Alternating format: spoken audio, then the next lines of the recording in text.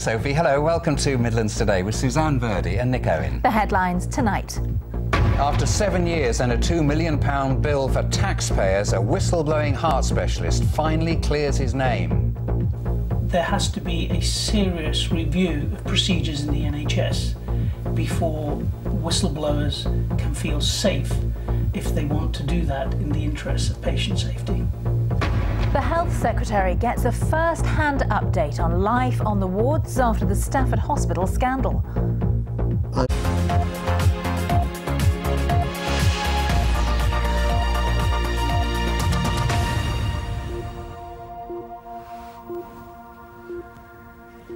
Hello, good evening and welcome to Thursday's Midlands Today from the BBC. Tonight, the whistleblowing heart specialist who's finally cleared his name after a monumental 7-year battle.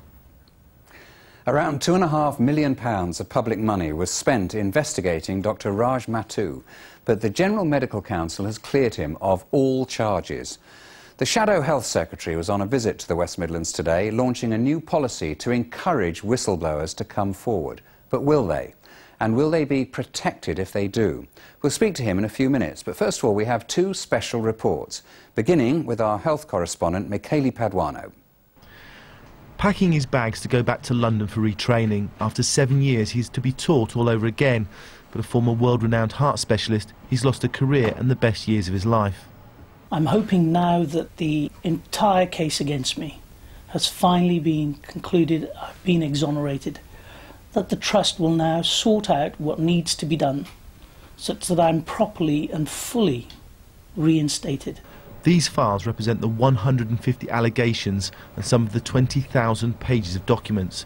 The Trust has admitted to nearly £2 million in costs. Some argue it's £5 million.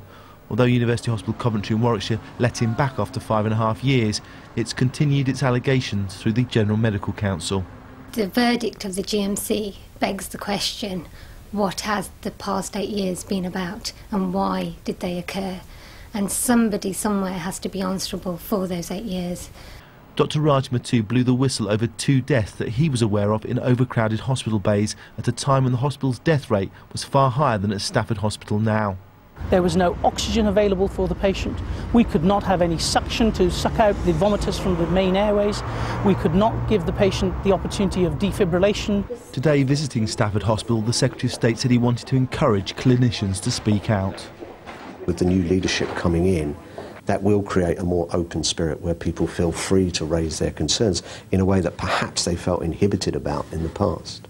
The Indian Workers Association believe that Dr Mattu's treatment is racist and has demanded a public inquiry.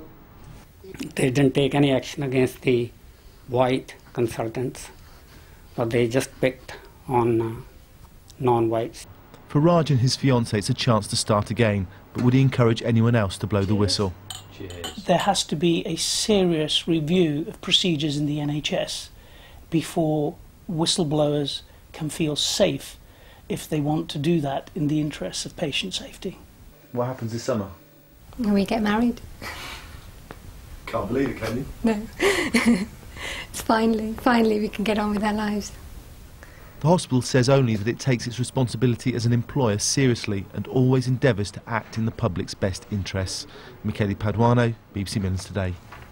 And further. There's more, of course, throughout the afternoon on the BBC News channel. Bye-bye. Thanks, Jane. Hello, I'm Michelle Robinson. Welcome to Midlands Today in the programme this lunchtime. The hospital whistleblower finally clears his name after 7 years. Birmingham to Paris in just 3 hours, the prospect from a new high-speed rail line.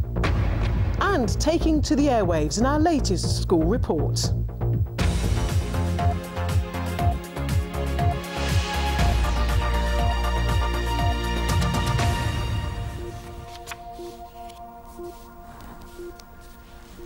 Good afternoon. A heart specialist who blew the whistle over patient deaths has finally cleared his name after 7 years. The hospital spent around £2.5 million of public money investigating Dr Raj Mattu, but the General Medical Council has cleared him of all charges. The Health Secretary, on a visit to the Midlands, encouraged people with concerns to speak out. Our health correspondent Michele Paduano reports. Packing his bags to go back to London for retraining. After 7 years, he's to be taught all over again. but a former world-renowned heart specialist, he's lost a career and the best years of his life.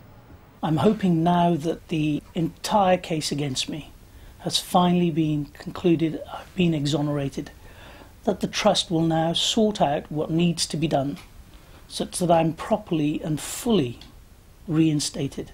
These files represent the 150 allegations and some of the 20,000 pages of documents. The Trust has admitted to nearly £2 million in costs. Some argue it's £5 million. Although University Hospital Coventry in Warwickshire let him back after 5.5 years, it's continued its allegations through the General Medical Council. I think the verdict of the GMC begs the question, what has the past 8 years been about and why did they occur? And somebody somewhere has to be answerable for those 8 years. Dr Raj Mattu blew the whistle over 2 deaths that he was aware of in overcrowded hospital bays at a time when the hospital's death rate was far higher than at Stafford Hospital now. Today, visiting Stafford Hospital, the Secretary of State said he wanted to encourage clinicians to speak out.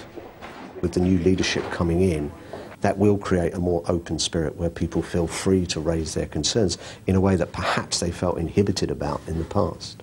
The Indian Workers Association believe that Dr Mattu's treatment is racist and has demanded a public inquiry. They didn't take any action against the white consultants, but they just picked on non-whites.